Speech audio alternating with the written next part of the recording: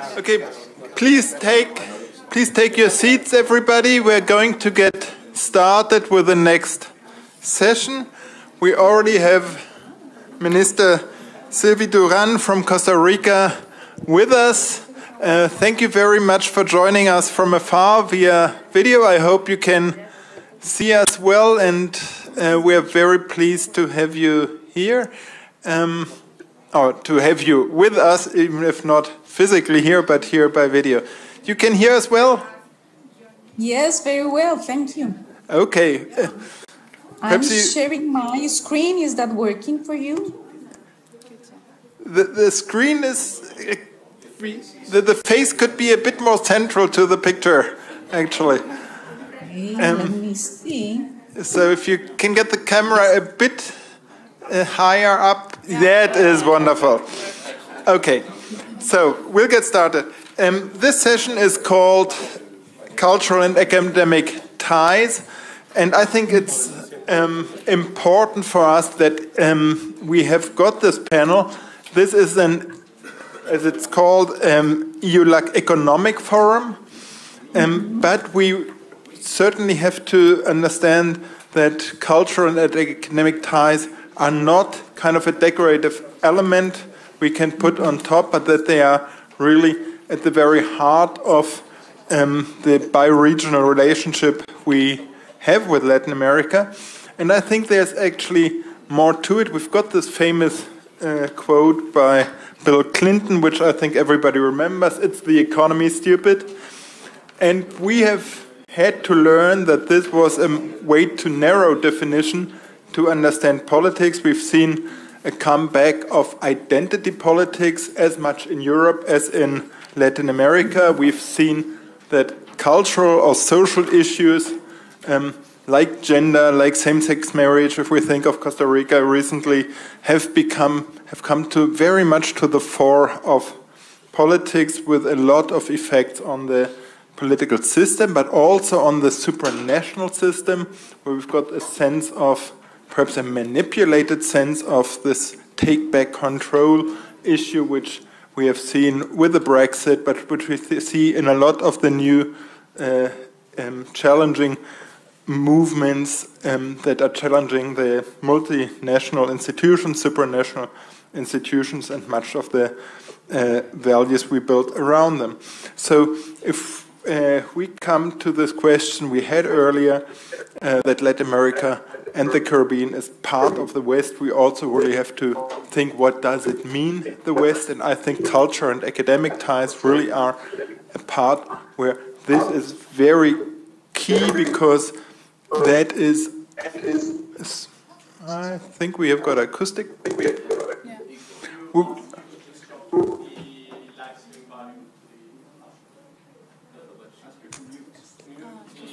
Is that working okay? Okay. Ambassador, the technical staff tells me that you should mute your microphone at present, but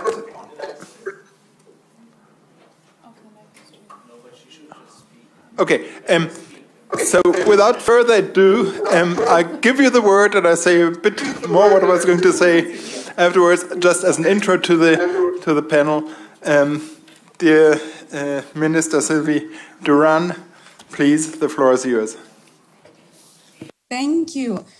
Well, first of all, I want to thank the invitation of all the organizers and their effort to make me be with you through distance. And I would like to share some issues inspired on the fact that I work in management of public policy and cultural institutions rather than focusing on a more academic or research approach. Because I believe that one of the ways to increase cultural and academic benefits has to do directly with our ability to intertwine processes of knowledge, research, prototyping with the management processes, so we can eventually develop more smart or learning organizations. In Latin America, I think, for most of our countries, the pace in which we can actualize our institutions is not that fast. And now with all the changes in environment and technology, that's a huge challenge.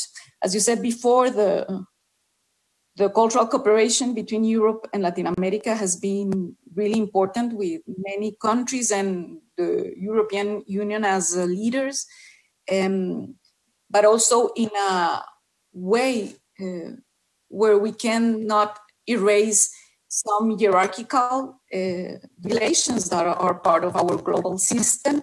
So I would like to share some systemic thinking, some diagrams and metaphors we've been using for our work as ministry for the last 3 years.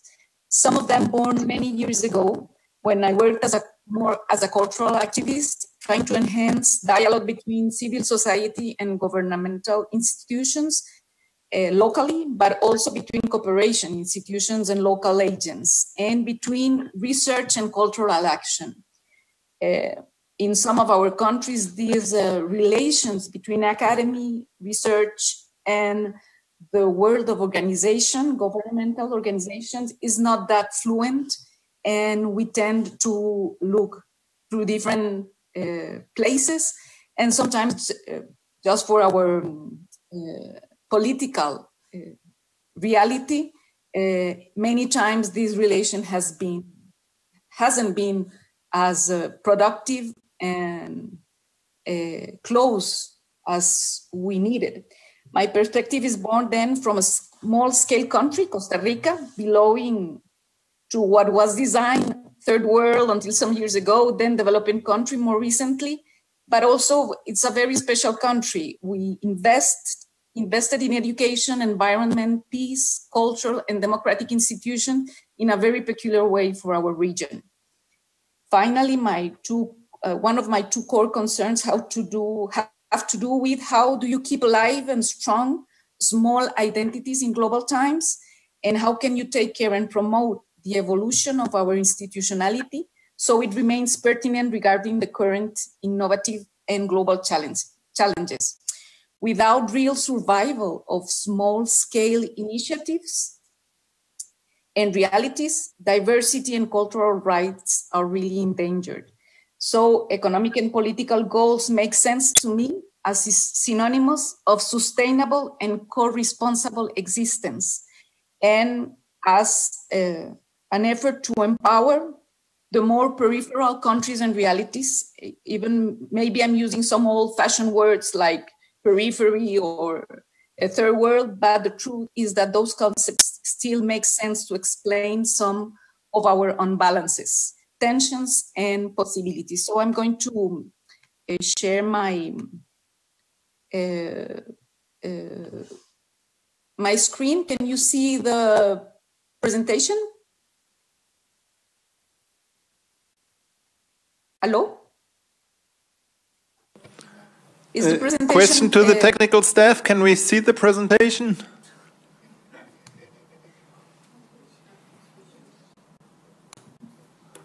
Is that working? Not yet. Let's... Well, I give you the technical staff that can perhaps help you to set it up. So, Sylvie, remember, like, you have to share your screen. So I see something, there's a no, it's us. So there should be a button to share your screen. Let me check.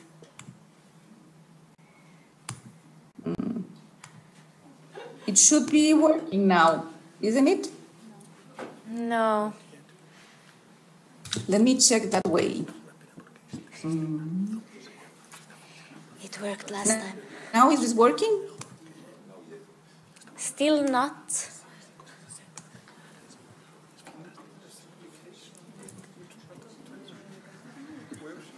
Yeah. Wait, let me check. My colleague knows the system better. We did it last time. We'll try to get this resolved. Let's ask everyone to be patient for a minute, perhaps. It worked the last time. Yes. Now something has changed. That was perhaps helpful. I give it back to the IT team. So you're pressing the green button that says share screen, right? Yes. and nothing happens, or nothing happens. And what? Oh, now. Okay. Okay. So now it's working.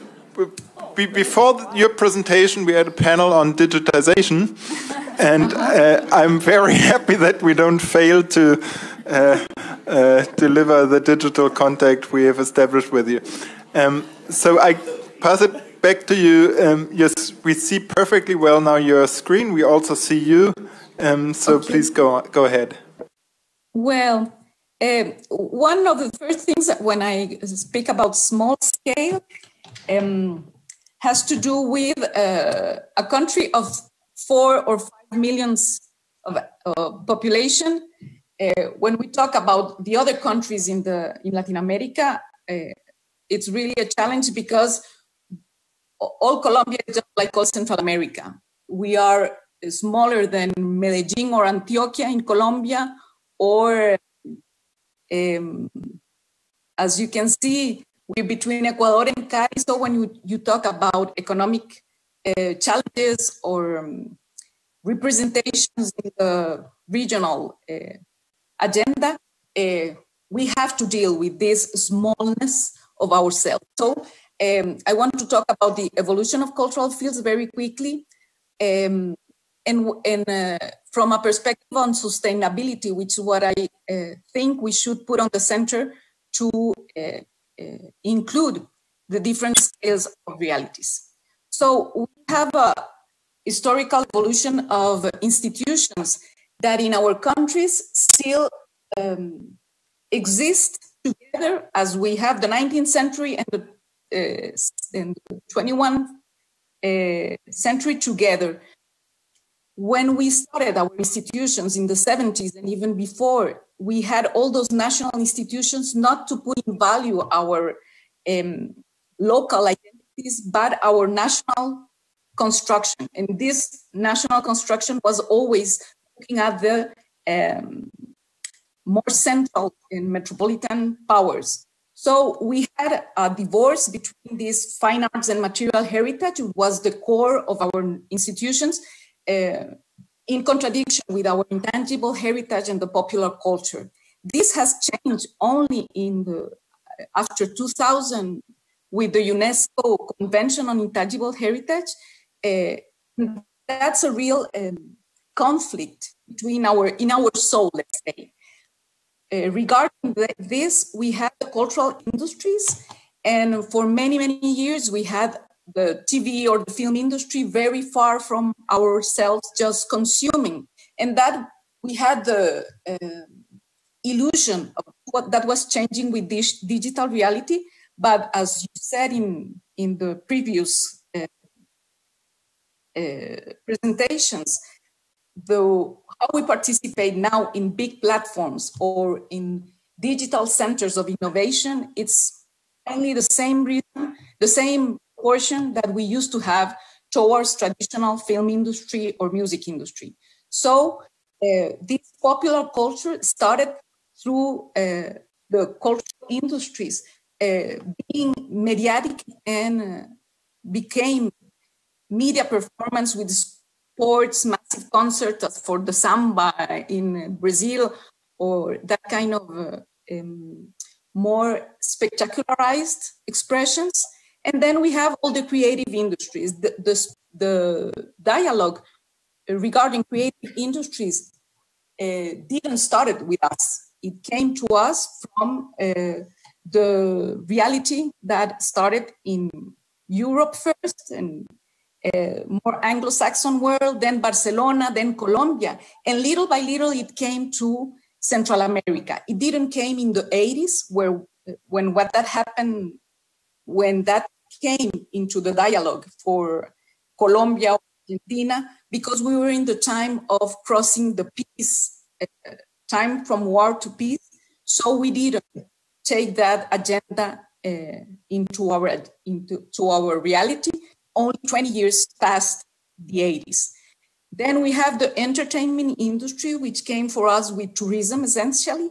And then all the discussion around public space and the community life, the public space quality, which also for Central America, we are the less decentralized region in Latin America.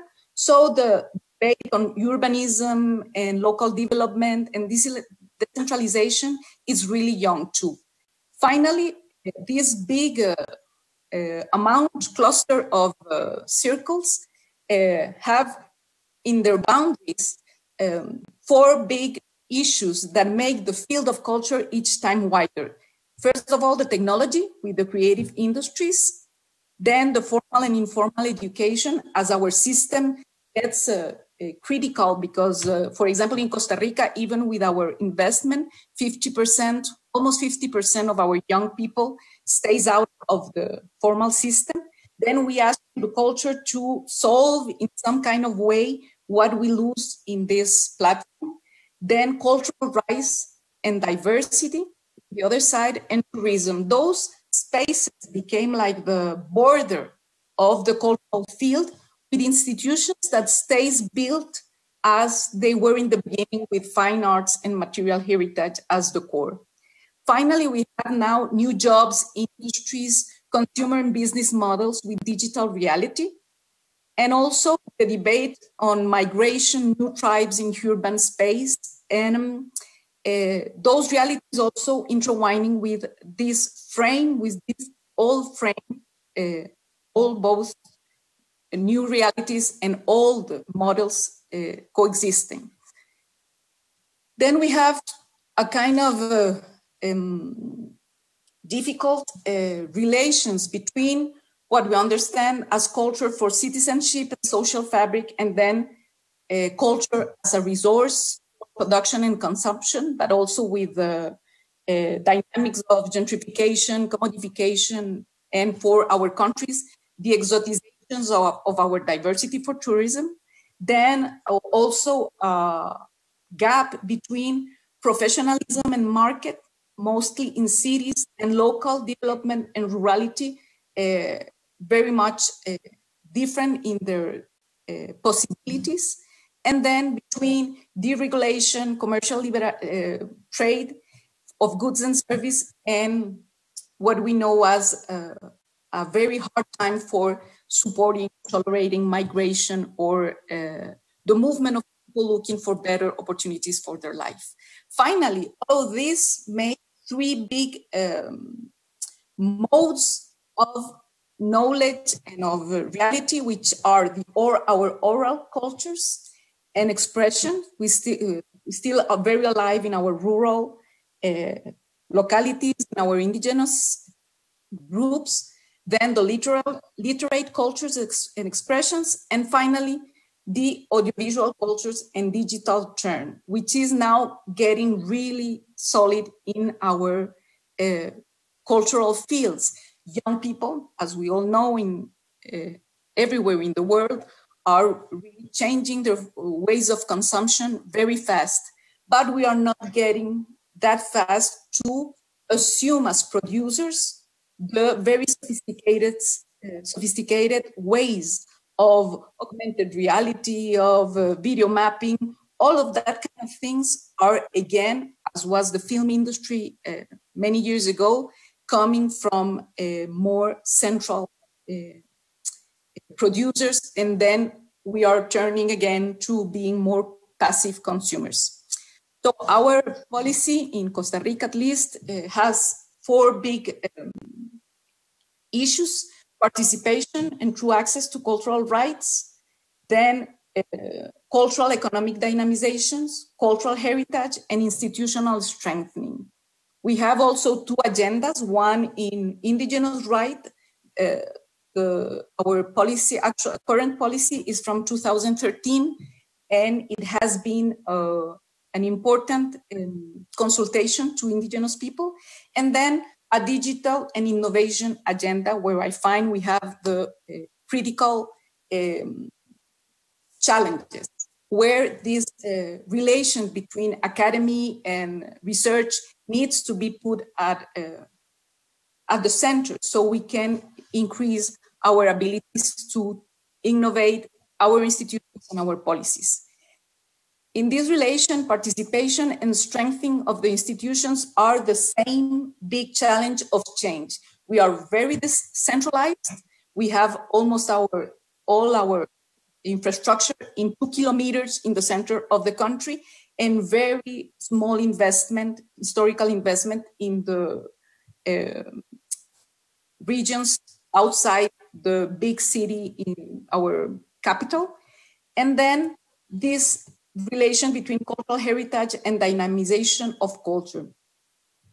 We used to think at this problem in the same way that we are trying to promote, with the frame of sustainability, which is a smart way of understanding balance that our country has been successful on putting in the center for environment. And that's it, that all the resources we have from nature aren't here for us to use in all kinds of ways. We need to make a circle, virtuoso circle, between the use we give to those resources and their preservation. So we have, as we have in environment, the culture as heritage and social fabric, and we understand that as a trophic circuit of care and sociocultural animation. And in the other side, the culture as resource for jobs, for employment, for economical development, where our circuit has to include market and monetarization. But at the same way it happens for environment, we can't use everything for profit. We need to use some part to take care of it, so we can take care for the future of what we call the primary forest of creativity, coexistence, and governance, and in the other side, employment, market, and development of sectors. And that kind of sustainable circular relationship with humans and planet security as the core has to be the way we look at culture and dynamization. This is a very hard work, as it is for sustainable environment, because the tensions between the use and the things we need from those resources and what we need to do to take care of them, it is always hard to put in harmony. So we have two circles that goes from the local heritage, their manifestations, the local agents that keep them alive, the local and traditional institutions, and the exchanges with other cultures, and then how those issues become strong for market as products, as entrepreneurial dynamics, as institution for this entrepreneurial development, and the markets and exchange. That's coming from safeguard to setting the value. If you come from the safeguard dynamic and then to the market. And if you go in the other way, you go from the use of resources to a sense of co-responsibility. And that's where I want to take my conclusions, because I think I'm already almost in time, isn't it? Perfectly fine. Excuse me, how long I have? You're perfectly fine if you come to the conclusions now, and then we can have some questions and answers. Okay, I'm going to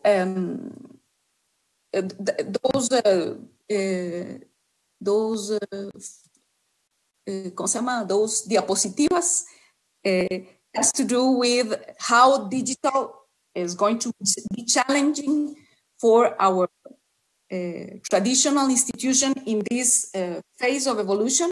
And what I think we should come to, there's a little bit of explanation of how is our country.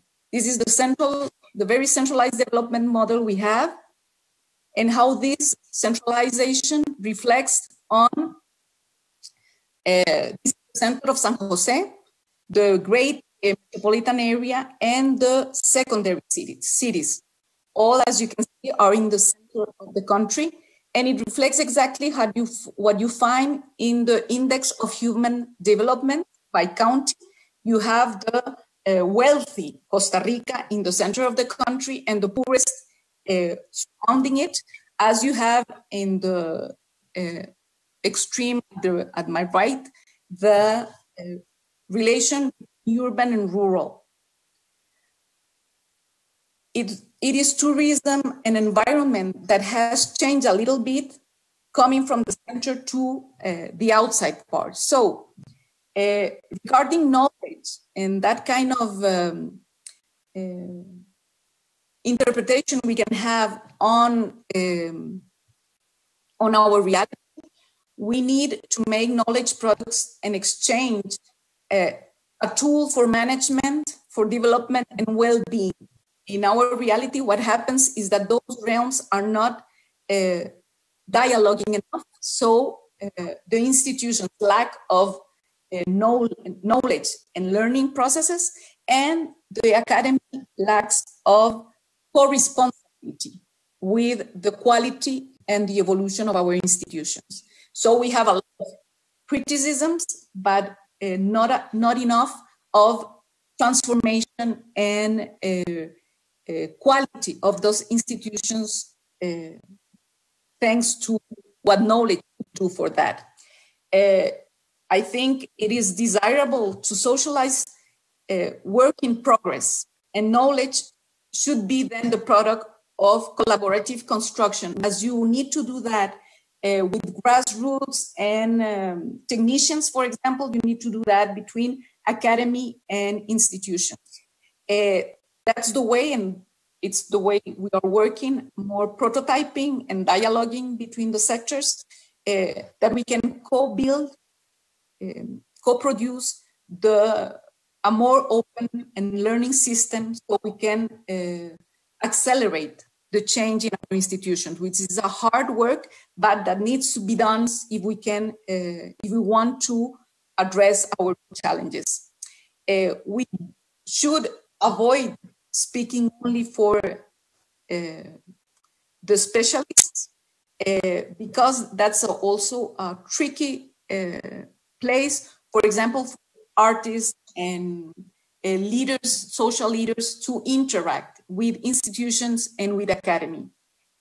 And also, we should look towards a more utopic, ethical, where we, as cultural, institutional, and academic agents, we assume we need to promote, summon, provoke, and invigorate all the system, not substitute local or entrepreneurial forces, which is easy. Sometimes it's a tendency, even because of the way cooperation is built. For example, the rules in terms of how much you introduce experts from other countries or even from the countries that cooperate, and how that relations allow us to build our own capacities. We need less protect or sponsor and more promote, empower, and articulate. And then assume that we have hierarchies in this exchange, so we can ethically try to maintain fair play in the process, mediate the conflicts of interest in pursuit of the common good and of a more equivalent exchange. And finally, improve the transparency of negotiations and lobby, which is true for civil society regarding governments, but also for local agents regarding cooperation. And that would be my concerns, the concerns I wanted to share with you from this perspective of being in the management of cultural policy and institutionality, and how we can make more, how can we increase this empowering process as the political aspect, and also the co-responsibility and the sustainability as the economical benefit. Because in a world where things are not even, we should make some compromise with this sustainability and co-responsibility, so we can make more even the dialogue and cooperation. Thank you so much, Ministra Duan. I'm very happy that you gave us such a comprehensive presentation. It was really rich, putting culture at the heart of many things actually, the whole development question, the rights issue, the employment identity issues. Perhaps one question, what do you think would be the role for Europe, the European Union, with regard to the concepts and plans you spelled out? And second, the wider Latin American region. What would you think would be the role to play for Europe and Latin America? Well, I think we should work as it been happening with some of the programs that are already set up, like Ibermedia or the European programs that allows and promote between the European countries to make more co-production or to increase the exchange of goods and services. I think we should assume more the sustainable and economical aspect of that. There has been a lot of investment and production and less in platforms of exchange. And I think finally we are all facing the same concentration of big distributors and platforms. So I think that in the same way it happens here, even if it's more mature in Europe, the balance between production and contents and platforms distribution and exchange hasn't been yet as even. So we've been producing a lot, but not really ensuring that we have more ways of sharing our contents. Okay. I think we should go into in that direction, and maybe being more clear about what kind of sustainability and economic management system under some of our initiatives.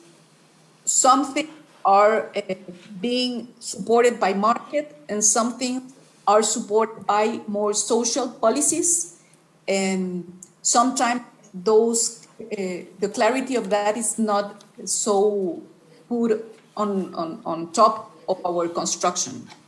Thank you so much.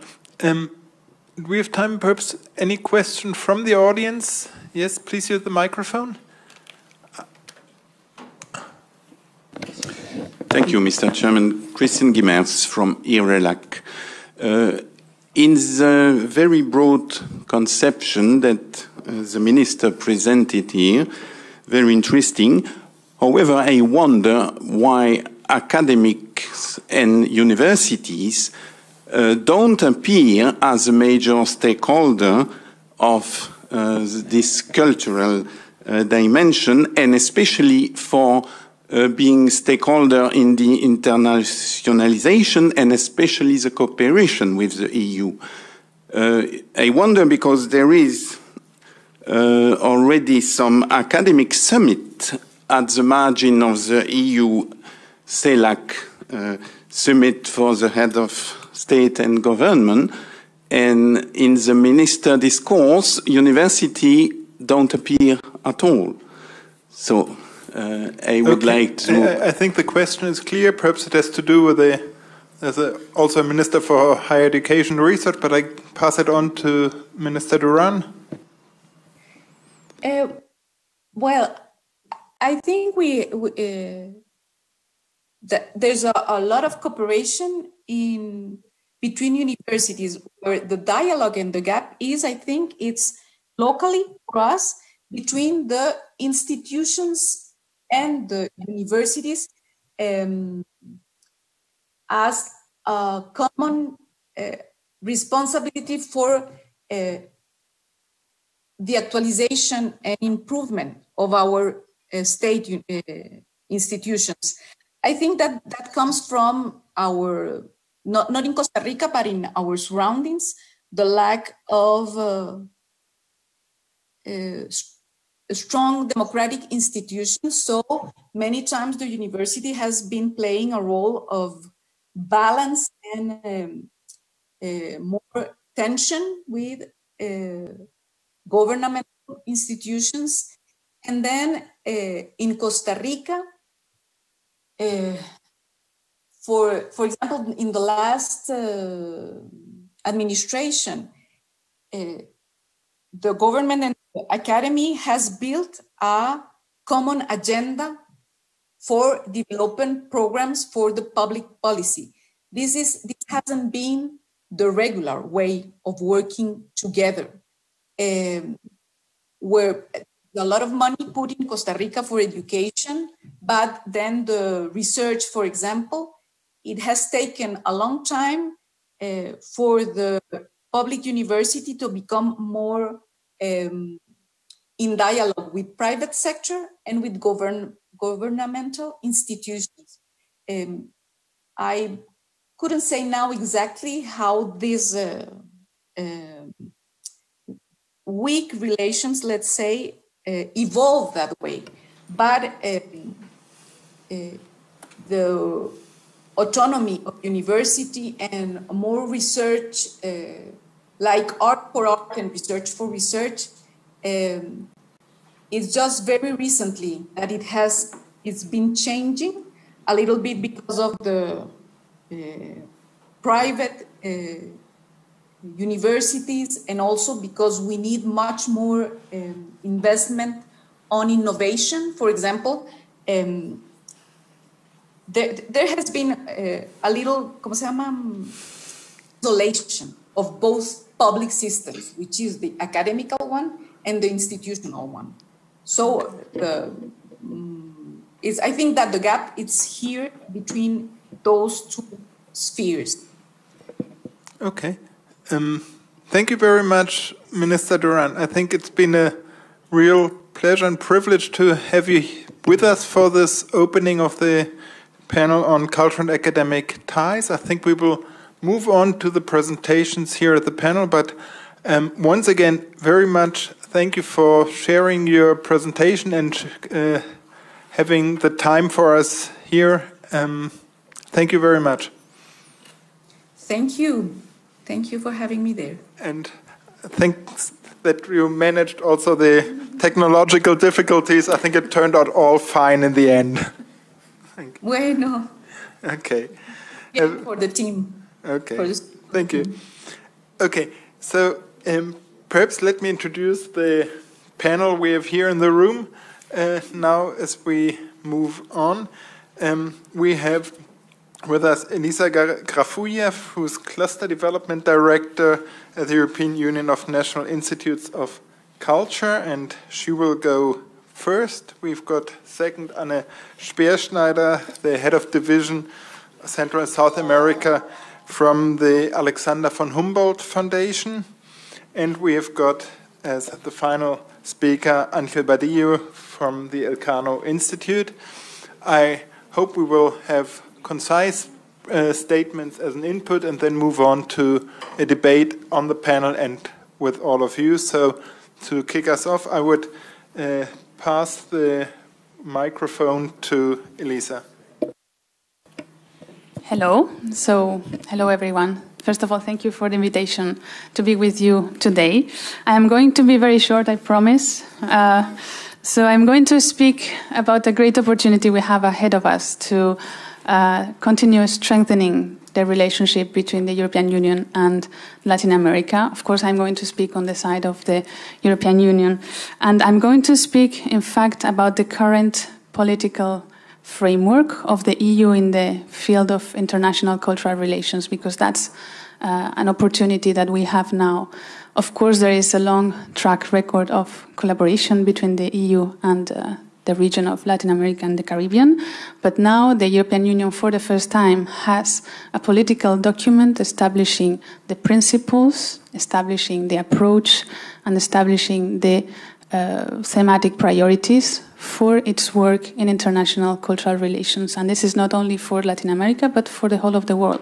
So previous collaborations were done on the basis of specific agreements and partnerships with different regions, but now we have a comprehensive approach to that.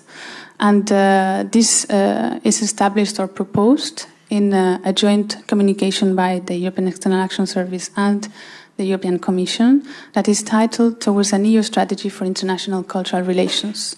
So this document it's very important. It was published in June 2016, so 2 years ago, but it is going to give the direction not only for the work of the EU in this field, but also for the member states of the EU. I'm going to highlight 4 aspects of this document that are particularly relevant to this forum we're having today. So first of all is the definition of culture. The previous question was where is education? Where is higher education? What are the education and academic stakeholders? Well, the new definition that it proposed, that the joint communication proposes for culture is wider and deeper, and it goes beyond the arts.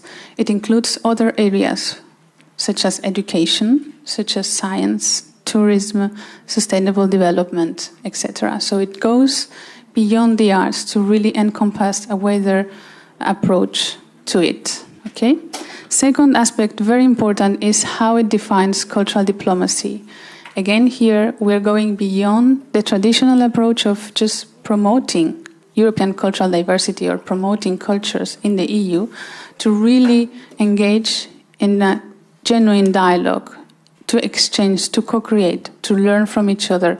It's people-to-people contacts that this document is proposing.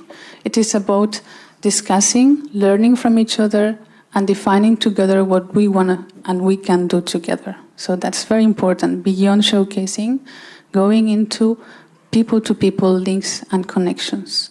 Third thing that I am going to highlight is the areas for cooperation, the thematic work streams, which are socio-economic development, intercultural dialogue, and also cultural heritage, very important as well. Finally, it also proposes, and that's the fourth thing I am going to highlight from this document, it proposes a stronger cooperation between the EU institutions and its member states, of course, because, as you know, culture is a competence of EU member states, and the EU there is to support the member states' actions and activities in this area. So what the document proposes is a series of actions, among which a closer cooperation between the European Commission and the European External Action Service and the European Union National Institutes for Culture, which, as you know, is the network bringing together the national cultural institutes from the EU member states, as well as other relevant national bodies within EU member states that are also working in cultural diplomacy and cultural relations. So, just for those who are less familiar with UNIC, UNIC brings together 36 members from all 28 EU member states, and on the ground it is present in over 80 countries through what we call UNIC clusters. And these are collaboration platforms that are established when at least 3 UNIC members are based in the same city, region, or country. And these clusters, what they do is to work together and with local stakeholders to build this trust and understanding, to strengthen these connections between the peoples of the EU and the peoples of the rest of the world. So going back to the joint communication and the third aspect that I was highlighting, this is stronger cooperation or enhanced cooperation between the European Commission and the European External Action Service and UNIC as network and also through its members. In the following year, so last year, in May 2017, an administrative arrangement was signed between the Commission, the External Action Service and UNIC in order to implement this stronger collaboration, and it is aimed at strengthening collaborations between EU delegations and UNIC clusters on the ground so that together they can better work together with local stakeholders in building this trust and understanding in people-to-people contact. What I want to highlight here is that under the framework of these administrative arrangements, we carried out a baseline study to understand what is the current situation of these partnerships between clusters and delegations. I'm not going to elaborate on it because I could be speaking for a whole day about that. But the conclusions and recommendations of that report have been endorsed by the UNIC General Assembly, and of course the European External Action Service and the Commission have reviewed them. They are happy with them, so we will be starting with the implementation of these recommendations. What I will highlight is that one of the actions following from these recommendations is to have joint seminars between clusters and EU delegations so that they learn how to work together under this joint communication, under this framework of people-to-people dialogue, to work more and better with local stakeholders. And one of the first seminars we are going to test with is going to take place in Latin America, in Colombia, in the autumn. So this is a very good opportunity to start working more closely with this region for us, and of course with you. And this is also aligned with another very important political document published by the European Union only last month, the new European Agenda for Culture, which highlights or presents the approach to culture that the European Union will have over the next years. And it has 3 dimensions, so it highlights 3 dimensions of culture: social dimension, economic dimension, and external dimension, for which the specific objective is to strengthen international cultural relations. And even there is a suggestion to start working on regional strategies in the field of culture, and the Latin American region is suggested as one of the areas to begin with. So we have a lot of opportunities there. The political framework on the EU side is there, and also political support from member states and EU institutions. And I will be finishing now. Well, thank you very much, Elisa. I think we come back to some of the issues, but I think it was very instructive for us to see the role of the European Union in this field, which is very much the competence of nation states still, and also at the federal level and for federal entities. Okay, I pass it on to Mrs. Speerschneider from the Alexander von Humboldt Foundation. Now is more on the academic side. Thank you very much. Hello to everybody. It's a great pleasure to be here with you, representing a very small research funding institution from Germany, which is funded itself by the federal government, by different ministries of the federal government. Our main core is to foster excellent researchers from abroad to come for a research stay in Germany. And through these people, of course, we have a very broad network in more than 140 countries in the world, about 28,000 people. 55 Nobel laureates between these people, and we try to foster on individual excellence, not projects. So there's a bit of a difference to what we have heard so far, because it was more focused on the possibilities that, for instance, the European Union has to foster certain sorts of collaborations between the region of the European Union member states and Latin America as a whole, even though there's not a single counterpart, but some countries that do have agreements with the European Union, others have sectoral things, and in the different sectors that have been already presented today, this might differ as well. So having said that, I would like to perhaps foster, look more into the people that are the stakeholders and also the ones that are addressed. It's not necessarily only the governments and the political level that brings policies into the countries and tries to change the framework, but it's also the individuals that make the difference, and they are the minorities that have been mentioned, or they work at universities, they work as teachers in Europe or in Latin America, facing totally different realities. And when we talk about this bi-regional collaboration in culture, I have just learned that science and education are part of this broader new dimension that the European Union is giving culture. So I'm very glad about that. But there's still a DG research and others. And in the countries in the region in Latin America, there are ministries for education, and in 6 countries there's also a ministry for research, and they have their own agenda. And the newest Ministry of Research has been established just a few weeks ago in Chile, but there's no minister yet.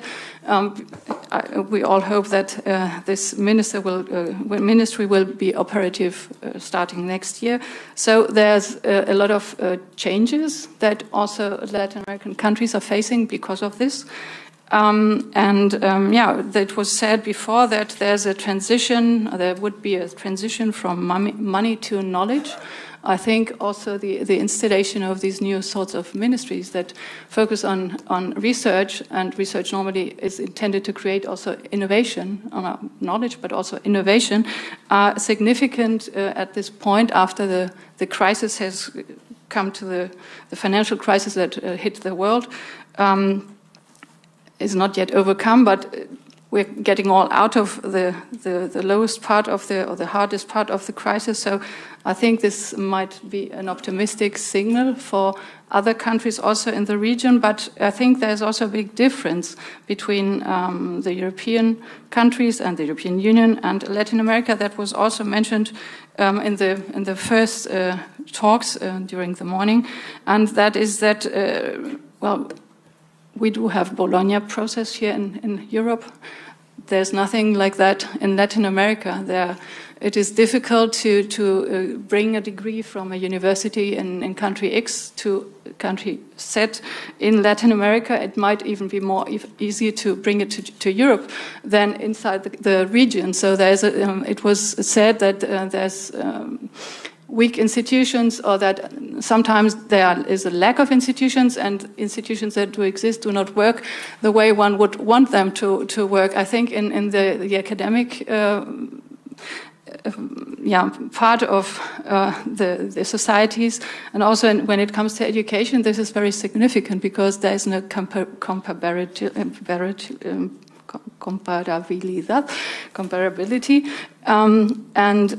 or it is difficult to compare the realities, but we tend to speak of Latin America as a whole, and it is very different.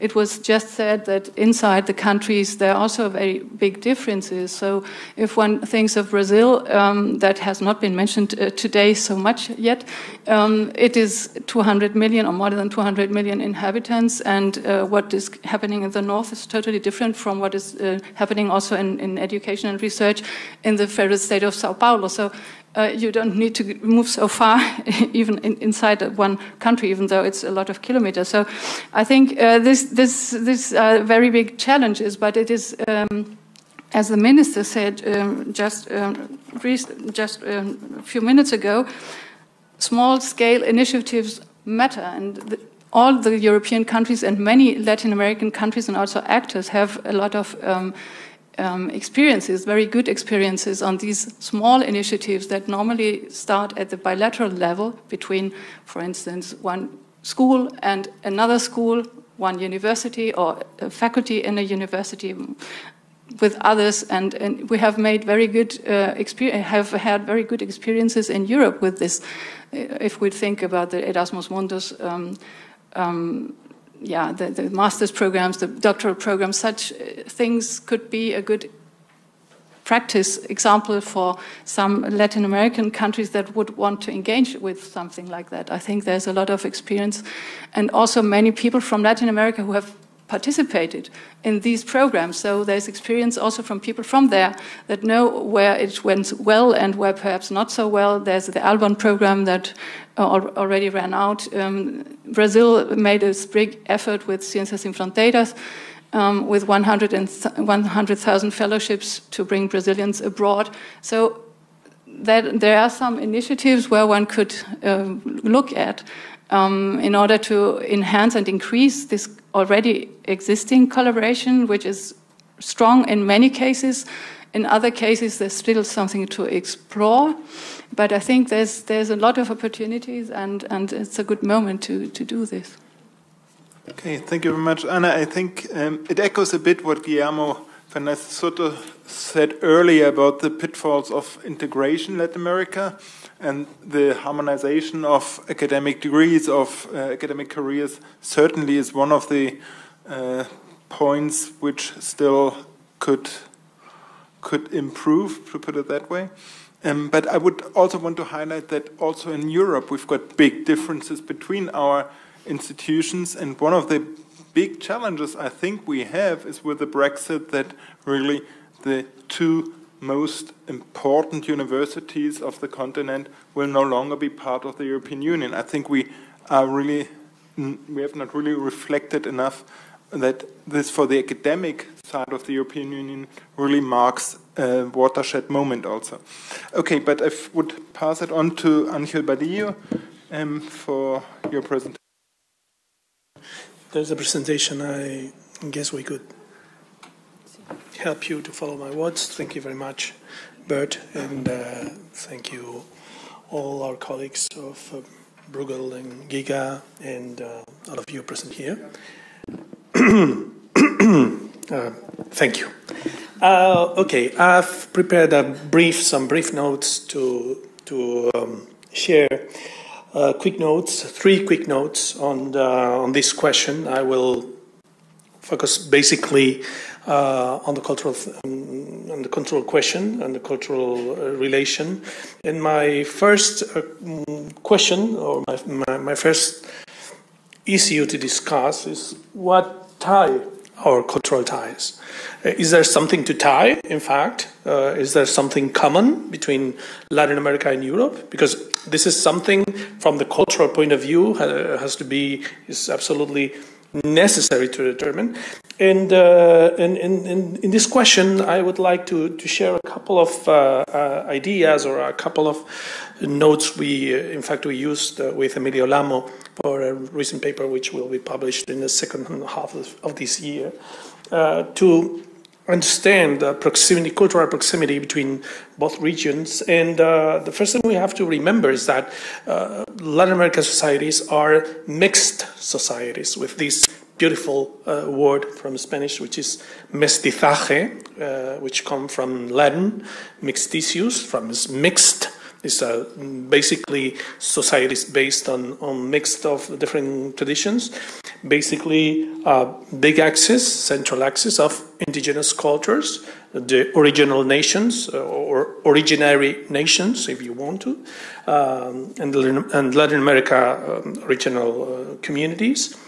From that, all the colonial migrations arrived to Latin America from 16th to 19th century, basically Portuguese and Spanish, but also from other origins. And very important in this period, slave traffic and the emergence of all these Creole communities, so important to define and to create national identities from the 18th to the 19th centuries. And finally, all the final contribution of all this mix, which are the recent migrations of 19th and 20th century, basically Europeans, especially since 1880, and all the internal movements, migration movements that have also redefined in terms of assimilation and discussion of identity, the identity of contemporary Latin America.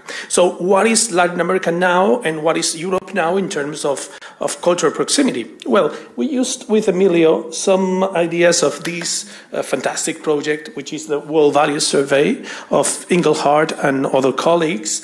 And, they, from a massive survey in an enormous number of people around the world, they ask them about a lot of questions, but really a lot of questions, a huge questionnaire to define, to order, to classify clusters of societies from two axes, which are the materialistic axis, which is in the base of this graphic, and the tradition, modernity, values axis, which is in the other one. So what we find, this is one of the graphics of the amazing Engelhard research, and we are here. We are in the center, more or less, Catholic Europe, and English-speaking Europe and Protestant Europe. You see it on the upper part of the graphic, and Latin America in the center to the bottom of the graphic. And what we see is that we are pretty close in the middle of the graphic, with differences in traditional values more evident in Latin America and less attached in European societies. But we are pretty close. We are close in this map of cultural identities. So when we try to clean up a little bit this schema, what we find is that more or less some countries of the Catholic Europe are close to some countries, very, very close. In fact, these clusters are artificially, of course, made by Engelhard and his team, and its colleagues. But if we see it without these clusters, we see that they are close. Chile, Argentina, Brazil are pretty close to Spain, Portugal, Poland, etc. in reference to these materialistic or post-materialistic and traditional secular versus rational values in the Engelhard research. So, in fact, in a word which interested us much, one of the Engelhard colleagues, Bazañez, 2 years ago, called that cluster of Latin America and Southern Europe countries an identity of cultures of joy, which would be different from the other two big clusters of cultures, which will be the cultures of achievement, based on achievement, and the cultures based on honor. So it will be joy, achievement, and honor. And they say, well, in fact, culturally, we are close, Europe and Latin America, from this perspective of values, post-materialistic values, and this so-called, by Bazañez, cultures of joy. So we are pretty close culturally, but at the same time we share a very important thing from the cultural point of view, a very important resource, which is we share a common language, a language which is a very important language in Latin America, or two very important languages in Latin America, even if we are not using it today. And also a very important strategic cultural resource for the European Union, which are Spanish and Portuguese. I would like to remember that Spanish has 500 million speakers around the world, and I want to insist, has to be a central resource for the future of Europe, particularly the post-Brexit Europe. And even if the paradox emerge, United Kingdom is constantly remembering Spanish is the most important language in strategic terms for the future of its society. And British Council has underlined that year after year in its reports on the importance of languages around the world, with a big distance in relation with Chinese or Arabic or etc. So one of these cultural resource that unites us is part of both culture. Portuguese and Spanish are central languages for the European Union and for the CELAC community. So let me underline that Spanish is one of the most powerful EU cultural assets. Second thing, well, we have a common ground from the cultural point of view, but does it make culture flow between both regions? Well, the answer is no. And why the answer is no? What are the conditions for and the foundations of cultural policies that makes so difficult to make culture flow between both regions? Well, In fact, first, because I think that even if culture has always been in the center of bilateral relation, few resources have been devoted to culture in the discourse, but not in effective programs of cultural cooperation or co-production, for instance, compared with other areas. Culture has been slowly developed as a key policy area in Latin America. I will come to this in a moment. And the question of, and Elisa has underlined it too, the question of that culture is a responsibility for nations, nation states in the European Union, and that has been increased by two emerging paradigms in the last years in the field of culture that has really consolidated the national approach to this question. The first one is culture is influence, and this has made this has promoted cultural diplomacy as central to the nation's external action. It is true that we are coordinating through unique this external action, but we are coordinating national interest external action. This is very important from my point of view. We haven't found yet common goals. We haven't found, I mean, we are in the starting point of this cultural action from the European Union. And secondly, culture is also a key thing on economic growth. And this is also important for nations, for producing what we will call the creative industry shift in the last 10 years,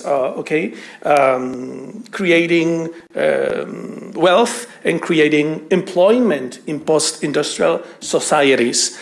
This from one point of view. At the same time, I will summarize that to be shorter. Latin America, the culture in Latin America has passed over a situation critical in the 20th century.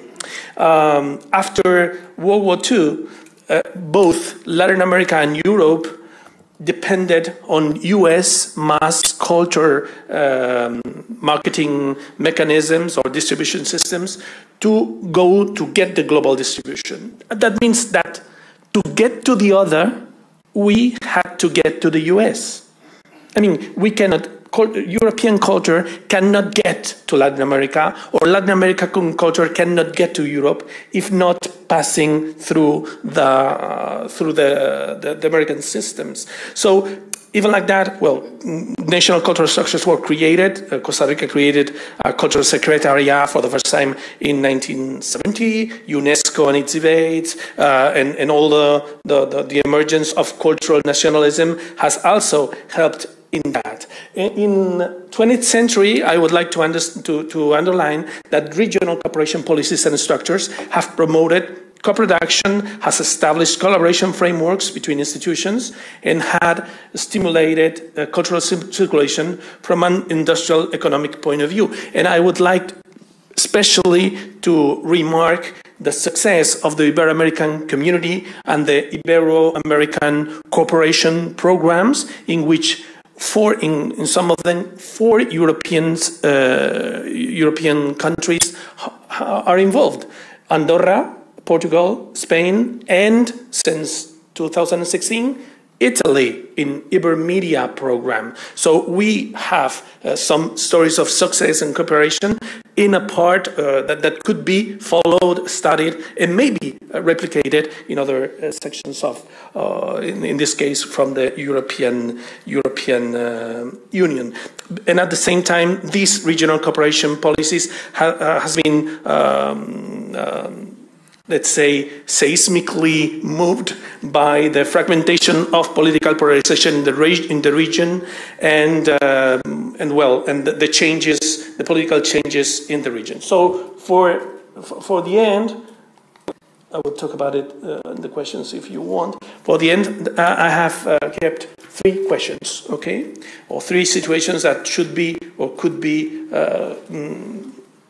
post on the table to discuss. The first one would be there are deep changes in the traditional regional integration schemes in Latin America and the Caribbean, and there's an emergence of less institutionalized schemes as a consequence of a more fragmented regional relations. I would like to question how about working with regions or cities in cultural cooperation to surpass these new conditions of cooperation in the region, of integration in the region. And what about the diasporas? There are many Latin Americans right now in Europe that could also work as an actor in this process of approach between both regions. The second factor I would like to underline, the eastern turn of the European Union, integration of new members, what has been called the Eastern Partnership fatigue, the critical situation in the Middle East and the Mediterranean, of course, and Asia definitely becoming a central player in geopolitics. And finally, a shift in the traditional balance between both regions, economically, socially, culturally, due to the growth of Latin America and the stagnation of EU economies that has to be considered in terms of a new kind of cooperation. So how to stimulate cultural bilateral cooperation in this new fragmented map of actors and networks of integration, how to look back to the Atlantic while the East preserves on, and how to redefine cultural relations to embrace what Commissioner Mimica called this morning, moving from traditional development cooperation to a more modern partnership for mutual benefit. Thank you very much. Thank you very much, Angel. Big questions on the table. I think for all the panelists, yes, you can. Okay.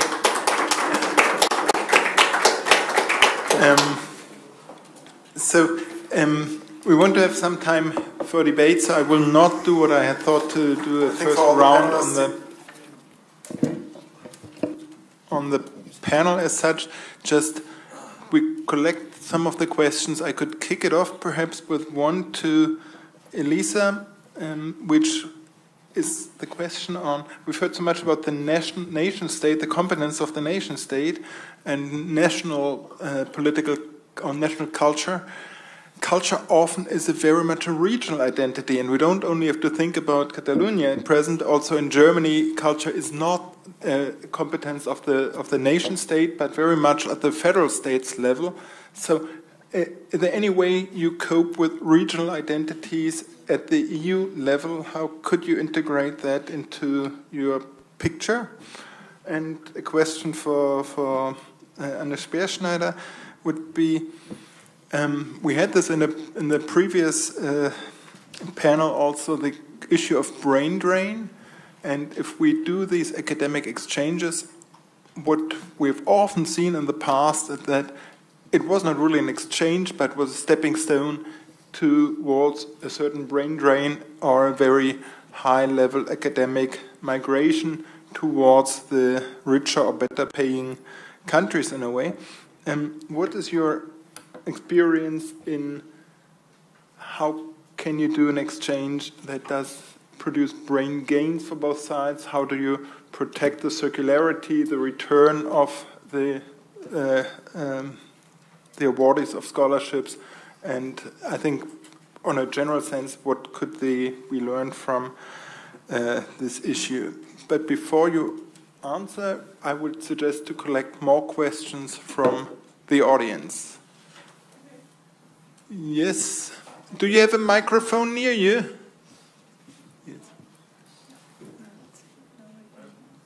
I would like to ask about the intellectual property rights between European Union and Latin America countries, because it's issue for the Asia. Is it issue for Latin America also? Yes, okay. Another question, Fabio?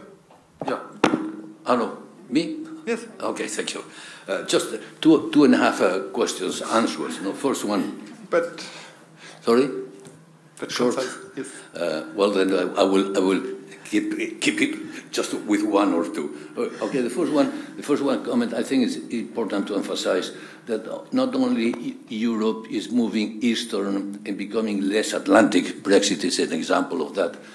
But that's happening also in Latin America. And the growth of the Pacific Alliance shows that it's the most active part of Latin America and is moving away from Europe, more linked to the United States, but less and less with Europe. And I think that that's important. And in cultural terms, it's extremely important. The second comment is the following. I think has not been enough emphasized the economic value of languages, the economic dimension of languages in general. No? At least in two contexts. First, in itself, we have the language industries. We talked before about digitalisation. After all, digital pages are in some natural languages, and therefore has a crucial economic relevance. And second, obviously, cultural similarities and language similarities provide with the lowering of transaction costs in any kind of economic relation. For example, that's crucial, for example, in terms of FDI. The strong economic Spanish investment in Latin America would have been impossible without, the proximity of the languages. So it has an extremely important. The world is not flat, as Friedman said. It is not flat, and cultural barriers and language barriers are extremely important. So, thank you. Thank you very much. I'm Alexander from the Hungarian Institute for Foreign Affairs. So when you were saying Eastern pressure, I took it on myself, the pressure from me. Actually, we are and we will remain, however, any other news in the media, EU member states. So I think instead of mourning about Eastern pressure, what we should do is getting more closer Central Eastern European countries to Latin America. And the way how we can do it, and now I'm skipping for the next part with Ms. Sperschneider, is doing some kind of exchanges, an Erasmus program, for a sub-Erasmus program for Latin American European exchanges. And right now, just at the edge of the new EU budget, we are not pushing for a sub-chapter inside Erasmus for this goal, what I think most of us are pushing to get some kind of bi-regional exchange for students, for professors, or whatever, just to get know each other a bit better. That's all. Thanks.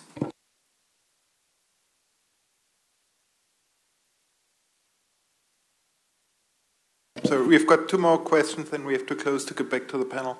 Yes, please. Thank you very much. Yes, Mr. Angel, you stress that culture is influence. And what is exactly what do you mean with these sentences regarding to what European Union reflect to do regarding Latin American? Because it seems to me a little, I don't know, I want something. Okay, other it's a thing clear that question. Yes, the other thing you said is that one of the three questions you put in your presentation was regarding, again, because it is not the first time that it is said this in this cell, in this room, is regarding the fragmented structure. What do you mean repeating this? Because I don't think that we in Latin America and Caribbean are fragmented, and we have to. When you have a regard. We are not fragmented. We are countries that we have differences, but within the differences we are united, and we have to continue with the cooperation, with everything, and we have to take from each other what is good to go ahead with this cooperation. And the other question is regarding the lady. I don't know his name. Her name is Anne, excuse me. Anne, when she said, it's of course you have Bologna system in education, high education, and it's very good. You have very good universities but we also in Latin America have good centers, high educational centers, and we have also formed in these centers good scientists and a good specialist. And we think that we cannot have everything cannot be homogeneous, you know. And in this, we have to look from this heterogeneous and complex system we have in each of our countries. We have to look of what is a good experience to go ahead and to try to exchange good experience. We know that you have a very good system, but it took time. It have took time, you know. Thanks. I think just not to have a misunderstanding, I think the Alexander von Humboldt Foundation probably is best placed to know how well the Latin American universities and research centers are, and actually they have quite a high number also of awardees in Cuba, from Cuba. The president of the Cuban Academy of Sciences now also is a Humboldt Fellow, so I think it's just so that Anne doesn't have to say it, I'd say it. They don't think that the European universities are in any way superior, but have a high respect for this.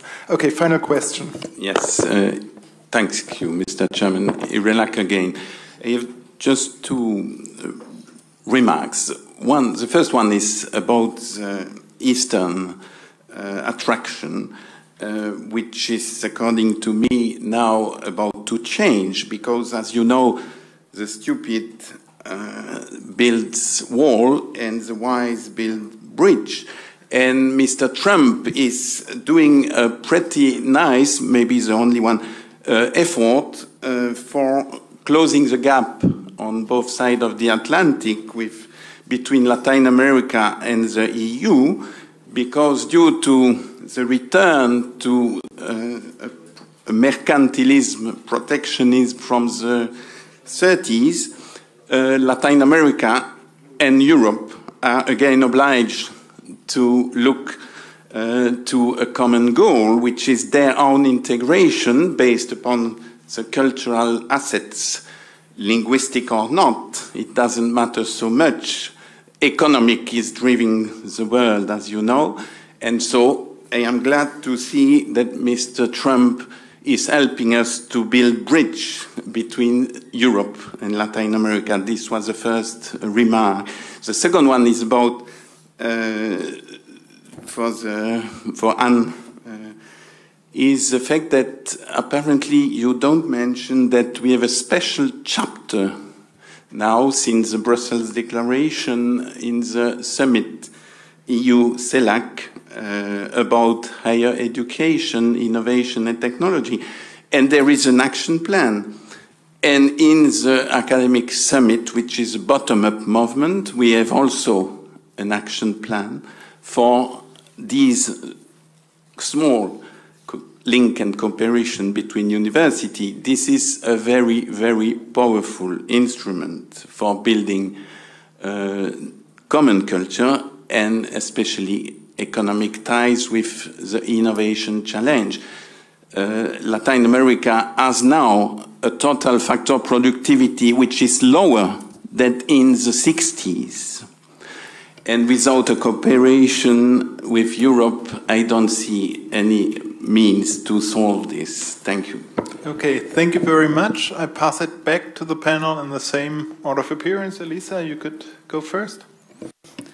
Okay, so concerning the regional aspect, whether it is integrated in the EU, in this new strategic approach, actually what is fascinating in this new approach, and also at the same time challenging, is that it is about a multi-stakeholder and multi-level cooperation.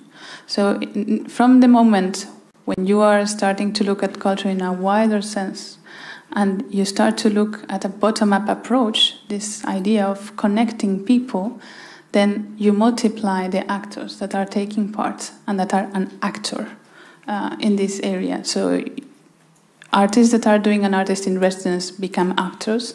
Scientists that are working together across borders on research projects become actors as well, and so forth, so forth. So regions are one of the actors that are involved in that, and specifically the joint communication is asking for all actors to join forces and to be aware that they are playing and can play an active role in this creation of links, in the strengthening of cultural relations. So that is very important to bear in mind, because I don't think that with this myriad of players, they are all aware that what they are doing in their daily lives, it is having an influence in how these relationships are taking shape.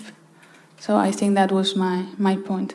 And in terms of culture as influence, I think you mentioned that. I think you would want to take that point. Okay, I'll give you then the... No? So in my case, I was not speaking of culture as influence. I was speaking about connecting people, about this bottom-up approach. We were not... When you read the joint communication, the idea is not to have someone in Brussels designing a great strategy to work together with Latin America. What I was mentioning and the language I was using is about working together. So there is a difference between knowing someone and understanding someone.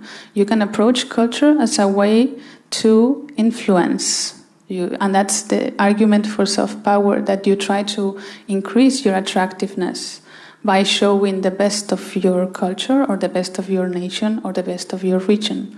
That's one way of looking at culture. Another way of looking at cultures or culture is using it to connect people.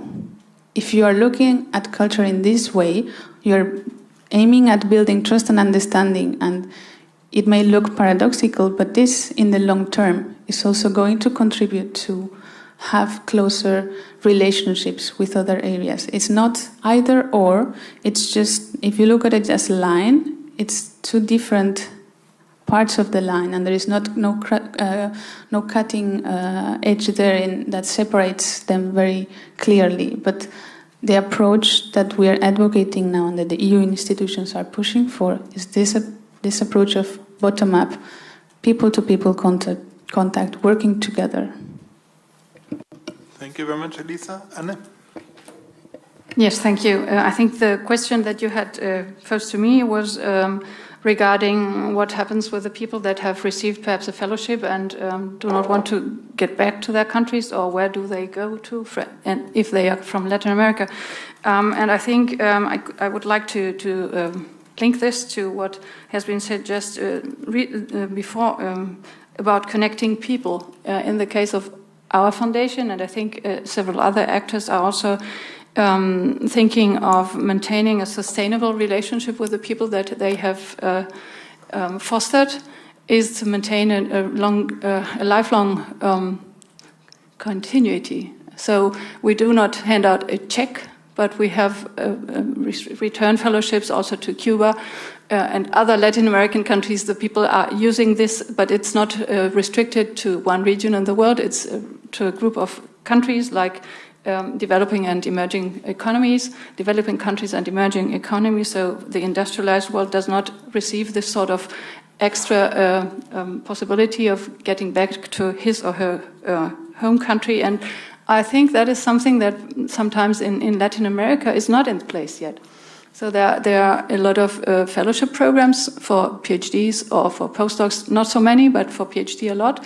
And what do these PhDs go back to when they return from a fellowship in Europe or wherever? If they do not have a contract beforehand, then they have a PhD and they want to go to industry, and industry is sometimes, excuse me if I put it into very crude words, I have a PhD in literature, and people from industry in Chile asked me which kind of medical doctor I am. So there's something lacking also in the community still, even though it has improved and there are policies. But where do these people return to? So what do the countries do to integrate them later? There are networks to bring them back. Colombia has a very powerful network that is working rather good. I think Argentina is also doing a lot to maintain contact to the Argentinian researchers. I'm talking about researchers mainly that are in Europe or wherever in the world, and they are trying to maintain these links. But it is also an effort on the other side. So I think this is something that perhaps could be taken more into account.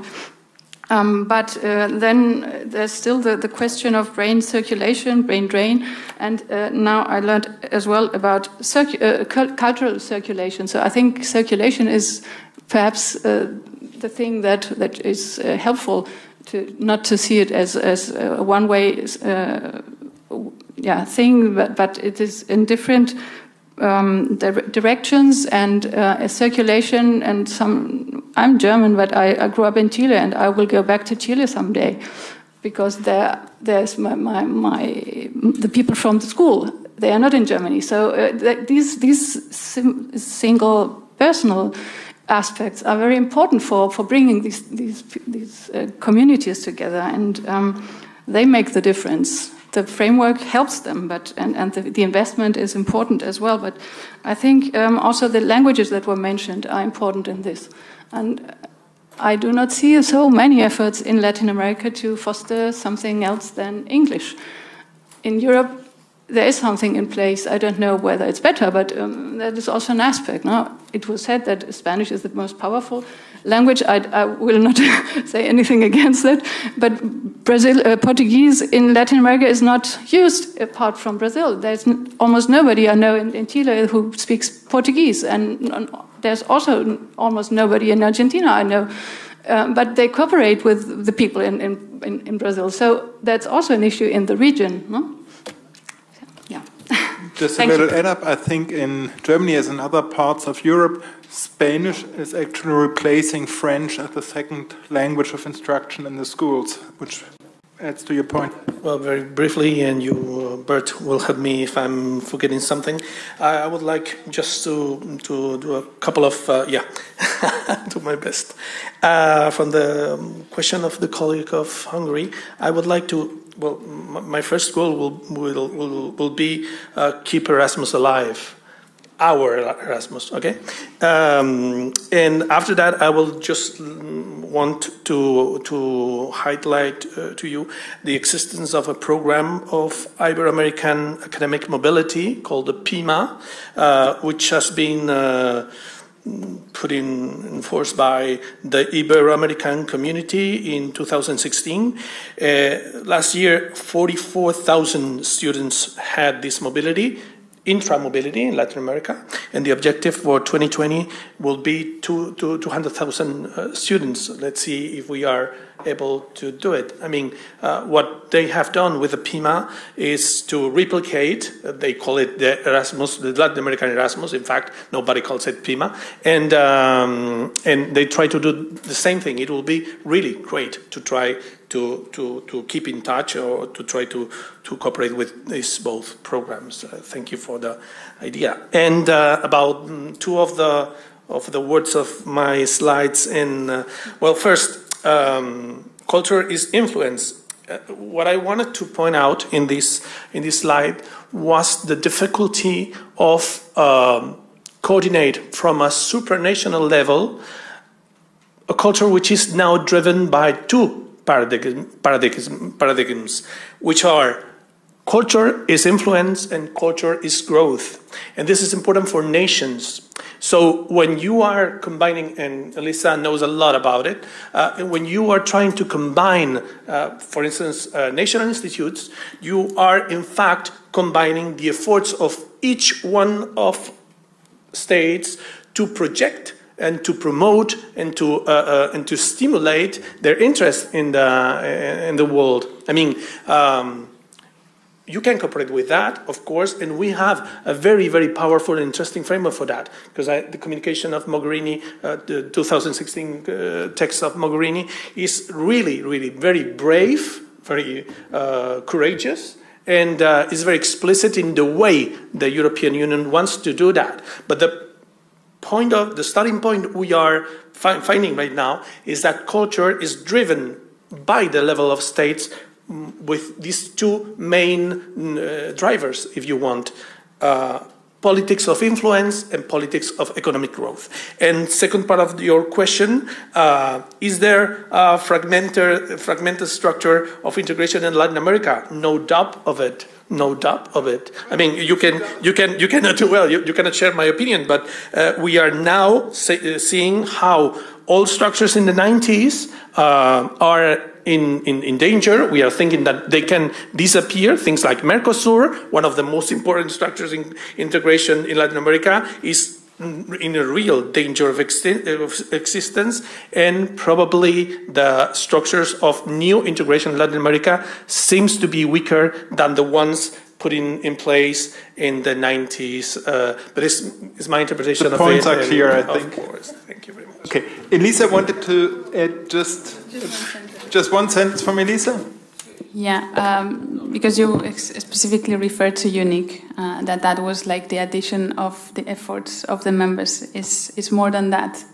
And I was insisting on the fact that the approach that we are taking, and that's the added value as well of the network, is to go beyond that and to create something new. Of course, you need the different approaches of the member states, but the idea is to work together among ourselves, and especially with local stakeholders, and start with this approach that is proposed in the joint communication, cultural relations, understanding culture as a space for discussion and understanding. That's it.